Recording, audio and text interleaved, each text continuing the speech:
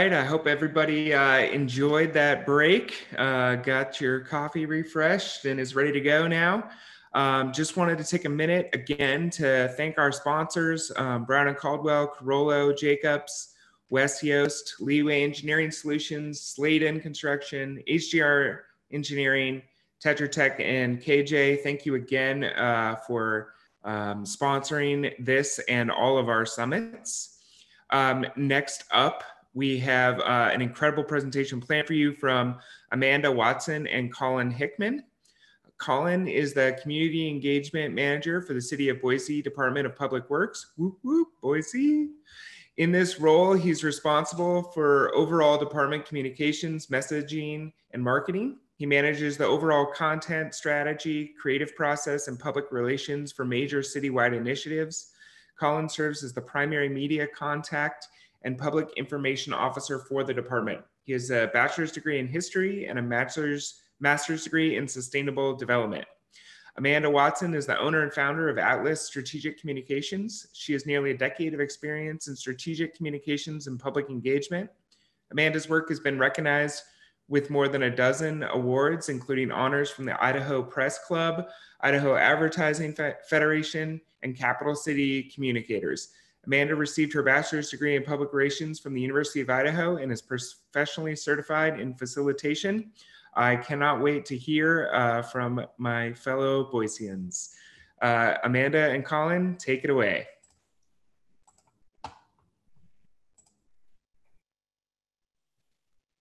Hey, Steve, thanks so much. Really appreciate it. Amanda, do you want to start off? Do you want to introduce yourself and then I'll take it? Sure. Yeah. Thanks for having us, Steve. Thanks for that very kind introduction. We're really happy to be here. I won't take too much time. Like Steve said, I'm with Atlas Strategic Communications, and it's been honestly my privilege to work with the City of Boise on this project, and we're excited to share with you the work that we've been doing for the last 5 years now it's been, and I'll let Colin kick us off, and we'll talk about what we've done to do utility planning for the City of Boise's water renewal utility plan. Yeah, thanks, Amanda. And Steve, thanks again for that intro. And we're really genuinely excited to talk with everyone today. This is a neat opportunity. And so you can see there from the title, Re-envisioning Strategic Planning for Community-Based Water Management, is kind of a mouthful. What we wanted to talk today about is really the City of Boise, about 4 or 5 years ago, undertook a massive process of re-envisioning, rethinking about what our utility could be. Sure, there's going to be, engineering solutions for, we need more capacity to treat water, our infrastructure needs updating, but we also really wanted to reimagine. Right now, we clean a ton of water and we put it back into the river, but we wanted to look at, could we do things differently? What does the community want us to do with all that water? What's important to the community?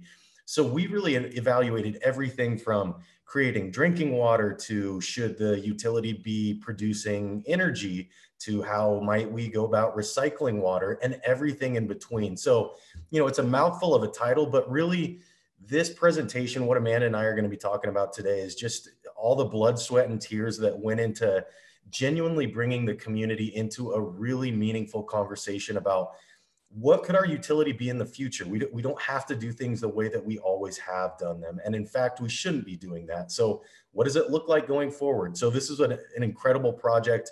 We learned a lot, got some things right, got some things wrong, and we'll tell you a little bit about that at the end as well. Next slide, thanks. So just to kind of set the stage, I'll just tee it off, and then Amanda's gonna kind of walk through a lot of the nuts and bolts and just a lot of the tactics we used, how we went about engaging the community. But I just wanted to highlight, 2 things from the outset of this presentation.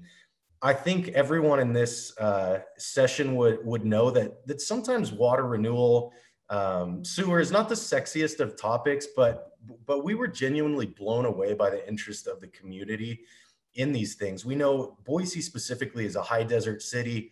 The Boise River running right through town is just an absolute gem in our community. And so the tidal water is incredibly important to our residents. And we were continually blown away by the amount of people that stepped up in new and different ways that we never would have thought of. And it was incredibly important to how we re-envisioned the utility. So you can see here, just shy of 3,000 residents participated in the planning efforts for Boise through different means. Next slide.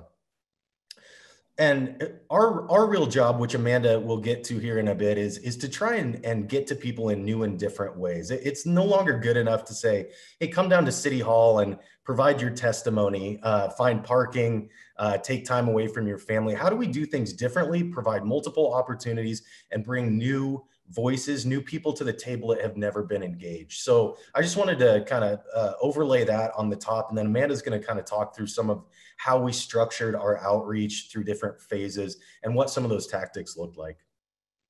Thanks, Colin. Next slide. So really our public involvement approach and the way we're going to talk about it today is in buckets of the outreach and then the feedback. So how we applied the feedback that we got to the plan, but we also, just for the sake of patting ourselves on the back, want to talk a little bit about what we did. And like Colin said, really diversifying that approach. You know, we're dealing with lots of different constituencies in the city of Boise. We have a growing community. And so how we engaged that very diverse fabric of our community. So we'll talk about that in a minute. Next slide. So this slide really demonstrates our intention to not eat the whole elephant in one bite, I think is the cliche term. But really, starting in 2016, we took a bird's eye perspective and came to the community with very, very high level generic questioning. So basically it was that approach in 2016 was 100% feedback gathering. And then in 2018, coming back into the community for our second phase of feedback gathering, it was about 25% education. We took the learnings from 2016 and we said, here's what we heard, what do you think? And gathered about 75% feedback from the community. And then we got even narrower in 2019, taking the lessons from both 2016 and 2018 and presented them back to the community again and got even more focused. And then right now in 2020, believe it or not, this project is still ongoing. We're in front of our decision makers and leadership in the city of Boise and asking for their validation. We've gone through a business case evaluation, but we still need to get back in front of the community and talk about implementation and funding. So that's essentially where we're at right now. Next slide. And so like I just said, basically what building a plan from community input looks like is a long-term process. It's been 5 years in the making and it's not something that can happen overnight. And really, you know, when Colin and I were talking about this presentation, it starts with the idea that you really have to be willing and adaptable. You can't have an outcome in mind. We've heard a lot of really surprising things from the community that we'll talk about that we didn't necessarily expect. And it takes time to take that feedback and then apply it to the next round of feedback and then ask the community what you think about that and adjust again. Taking that data, and obviously we have lots of different perspectives in the community. So this is a long process, but for a project as large and an investment as large as this is, it was well worth the effort in the end. Next slide. So phase one objectives, like I said, it was very high level. We wanted to come to the community and understand what was the understanding of water renewal? You know, what was the perspective of water renewal? How did people view the utility? And also what were their priorities in the future? So really high level. And we also wanted to collect a statistically valid sample of the community. That's a recurring theme that you'll see through all of the phases. So at that time, 400 people were interviewed via a phone survey, and that advised the next phase of work. Next slide. And phase two objectives was more about values. We got really into what does the community see for their water in the future, both water renewal and their water. You know, we talked about reuse. We talked about specific possibilities that were derived from phase one. We'll talk about what we heard in a minute, but those conversations really advised phase two. And we sort of broke these out into two separate objectives. Basically, we wanted to have really in-depth feedback from a targeted sample so we could have really substantive conversations, but we also really wanted to have that broad, statistically valid sample as well. So we put together some tactics that would accomplish both of those objectives. Next slide. And then phase 3, this got even more specific. We heard a lot of different possibilities for the future, but some of them work better together. Some of them play off of each other better. And so we needed the technical team to help us work those solutions together. So that's what the technical analysis piece did for us. So they compiled all of that public feedback and put them into what we called portfolios. And then we brought those back to the public for their reaction to those portfolios and said, you know, what do you think about this? How do you feel like these things work for you? And then we talked about the risks and benefits of those portfolios. So we got even more granular in this third phase of work. And this is really where it got really meaty. You know, we'll talk about tactically what we did in this phase of work, but we had great community engagement in phase 3, lots of participation. And again, we wanted to have both substantive, in-depth feedback conversations, and then also that really broad, statistically valid sample. And all spoiler alert, we blew through these goals of statistically valid samples because we had great community interest in this project. Next slide. And then finally, phase 4. So this is where we're at right now. We're talking to community leadership about what the public said and what they want to see in the future. And we have a saying on the team, like, we were outcome agnostic in this, and you know what this plan looks like in the end is completely shaped by the community, and it makes it a lot easier to come in front of city council and say, you know, this is what the public has said to us based on lots of rounds of feedback. And so having those conversations makes it a lot easier when you have a lot of data to back it up. So that's where we're at right now. Again, we're about to talk about implementation, and this is a large project. So there's a big financial, ramification to that. So we'll be talking to the public as well about what their priorities are and how they think about funding and how that might affect their lives. And that's coming up next. Next slide. All right, so we'll go through these things quickly, but phase 1, next slide.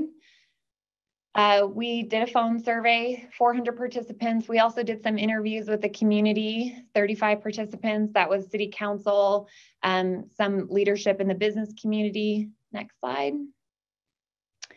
This is kind of some just data as we collected demographically. One of the big goals throughout this entire project has been get a really broad, diverse group of people. And if we weren't seeing that, we found ways to reach those people. So you'll see here, we had a good breakdown of male and female. You'll see pretty regularly that there's lots more ownership than renters, but we found ways to include renters in our feedback gathering through targeted outreach. And then also a good income spread as well. Next slide. So what we asked, like we talked about, you know, really high level familiarity with the utilities programs. What's the general feedback? We learned that the utility has a really good reputation in Boise, that people are really happy with their services. They really like reliable services. They're very happy that when they flush the toilet, it goes away. That's awesome. So that was important to us because if you have a negative reputation and your community is not happy with your services, embarking on a plan like this is going to be really challenging. So starting with that information was really important to the city to know that the community viewed them well and that they were starting at, reputation capital positive was an important place to start. And then we also learned that the river, the Boise River, is incredibly important to the community. It was a resounding theme that we saw in every single one of our pieces of feedback. And then we talked about their personal ranking of priorities, and it was the environment, cost, and reliability. Some of the things that we maybe anticipated would come up didn't necessarily come up, but it was surprising maybe to me that the environment superseded cost. Next slide. Phase 2, next slide. So this is where we got a little bit more diverse in our approach. We, like I said, we wanted to do some really targeted, in-depth kind of feedback gathering. So the way that we did that is Colin and I and the rest of our team decided we wanted to execute some focus groups, and focus groups are self-selecting, but we wanted to get a really broad, range of the community and have just really in-depth conversations with them. So we ran 4 different focus groups. We had some open houses, but we also wanted really widespread feedback as well. So we had an online survey that ran for about 5 weeks. And then we also engaged the youth community as well. So we had a focus group with the Mayor's Advisory on Youth, which they had really interesting feedback as well. These are the kids coming up in the future. So we incorporated that feedback as well. Also, you have to do some marketing when you do outreach like this to get people to engage. So we had some really fun ideas how to interact with the public to get them to take the survey, for example, or to participate in the focus groups. And we'll show some of those things that we did in a minute. Next slide. So we got to go to Tree Fort, which is a big music festival in Boise, which was a really great time. We had a photo booth set up for the entire duration of the festival. And in non-COVID times, we were able to participate in the music festival. And there were about 400 or 500 people who came and took their photos, printed out right there. And then we were able to collect their email addresses. So we were able to engage them on an ongoing basis. You'll see one of the participations taking the picture. The background was the Boise River. And then we had these signs that you can see here with information about water and how we treat and renew water in the city of Boise throughout the festival. Next slide. And at the end, when we collected the data, we again really wanted to have a diverse sample of feedback. So if we weren't getting it, we used geo-targeting on social media to get it. So, you can target by home ownership and income, and particularly, next slide, we were seeing some zip codes in the city of Boise were not responding to the survey as much as other zip codes. So we would find those zip codes and geo-target them until we saw an uptick in response. We really wanted to make sure that every single zip code in the city of Boise had a substantial number of responses and they were represented in the survey. So we pushed on those zip codes until we saw the responses tick up as well. Next slide. This is just one of our focus groups in action. Next slide. So the feedback in 2018, we asked them which water renewal solutions represent their values. This came directly out of the round of feedback before 2016, the phone survey. We heard about, what's important to the community, and from that solutions came out of and ideas were presented. So we came to them in 2018 and said, how do you feel about direct potable reuse? How do you feel about industrial reuse? What about, river discharge, which is what we've been doing for a long time. And we got their reactions to that. So we asked them a ton of questions, and what we learned from them is people really want system redundancy. They were really interested in lots of different, maybe smaller facilities throughout the community, so that if there was maybe a massive event that might take one of the systems down, that we wouldn't be in really big trouble. They were really interested in community resiliency. They were very pro conserving water, but also reusing water, and reuse not just in one capacity, but the community was very interested in reuse in a lot of different applications. And we'll talk about how that's challenging in a minute, but primarily from a cost perspective, when the community wants everything, it's expensive. And then we also asked them some energy questions. Can we use some of the energy that's created through the treatment process and become energy neutral or even energy positive? And what we learned from the community is they really want an energy efficient utility, but they don't see the utility as someone who is, maybe selling energy back to the grid right now. There was lower support for that, but there was also lower support at this time for direct potable reuse. So there's still kind of in the city of Boise an ick factor for that. So very interesting feedback that we got from 2018 that was really helpful in advising our feedback in 2019. Next slide. So phase 3, next slide. We did an online survey again, like I said, crushing that goal of 500 statistically relevant sample size. We got 1,100 people responding. And then we formed a 6-month-long advisory group. This was an immense lift for our team.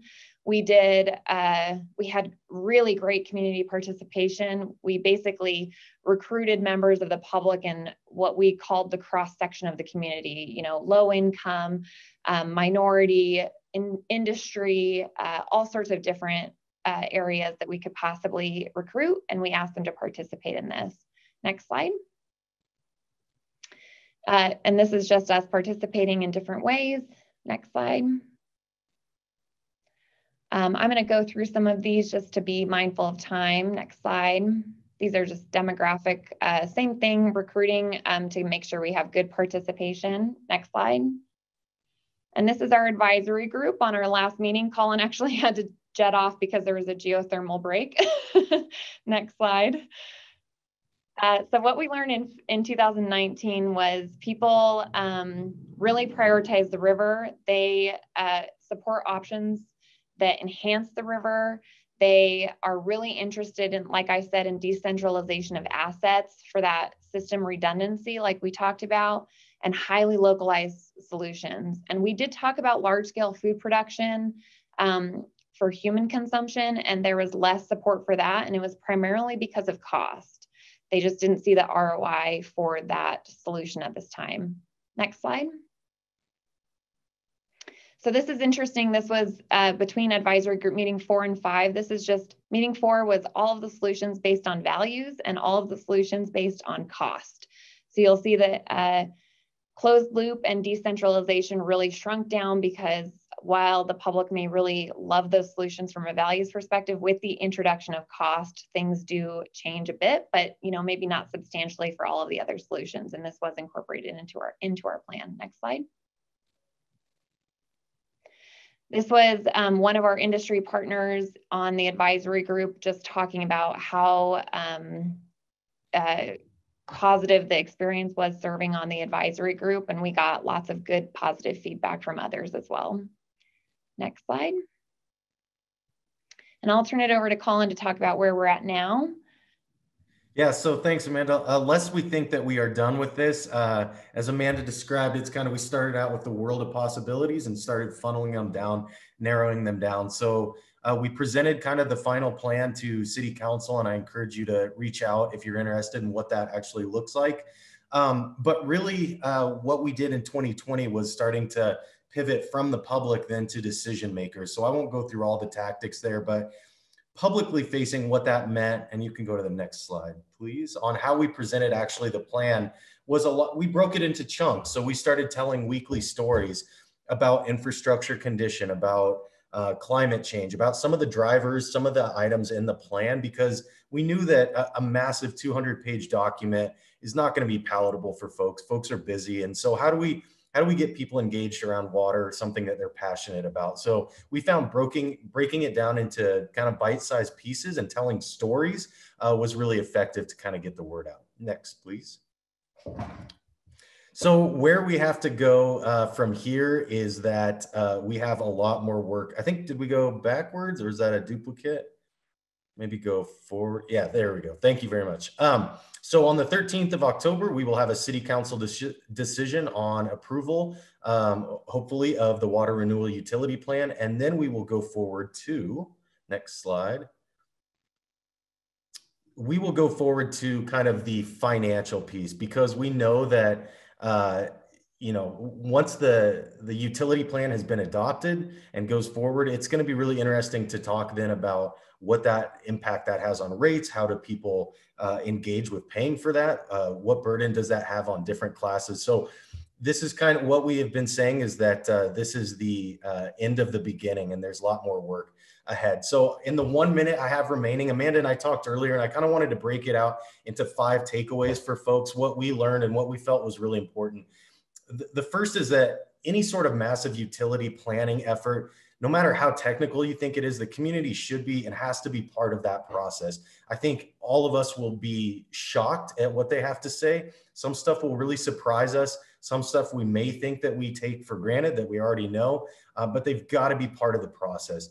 And I think secondly is focusing on not doing community engagement as lip service. It's like, yep, check that box. We heard from the public, but what we've found time and time again is most beneficial, most impactful is how does that feedback then shape the plan? How do what we heard tangibly alter things?